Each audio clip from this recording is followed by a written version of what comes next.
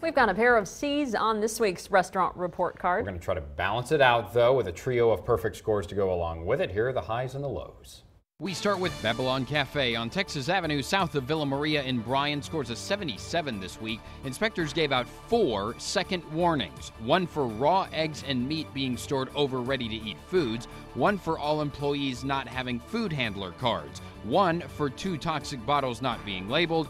And a 4th second warning for not having chlorine test strips. The ice machine needed cleaning, and glass cleaner was being stored by a drying rack.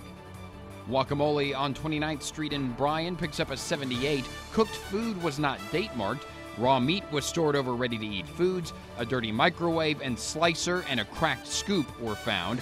Utensils were being stored in standing water, and cloth towels were covering foods in the cooler and freezer. The Kettle on Texas Avenue in Bryan gets us to the B's with an 87. Creamer and noodle soup being off temperature accounted for 10 points off. China Walk Express on Villa Maria gets an 88. A second notice was given for food off temperature, egg rolls, noodles, and chicken in this case. Live ants were found in the lobby, and inspectors asked that the dead insects get swept out too.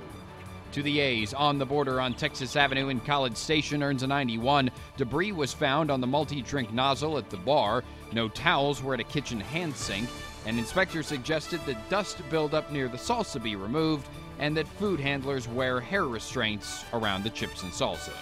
Salata on Texas Avenue near Harvey Road gets a 92. A second notice was given here for chicken off temperature.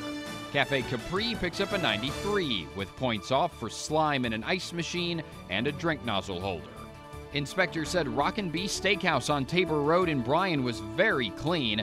They get a 93, with points off for several unlabeled toxic bottles, medicine stored with equipment, and a personal water on a food prep table. 3 100s for you this week. Fire and Ice on East 29th Street, Chill Out Snow Cone on Harvey Road, and Kolache Rolfs on Longmire in College Station. For all the scores, you can check out our web channel, kbtx.com.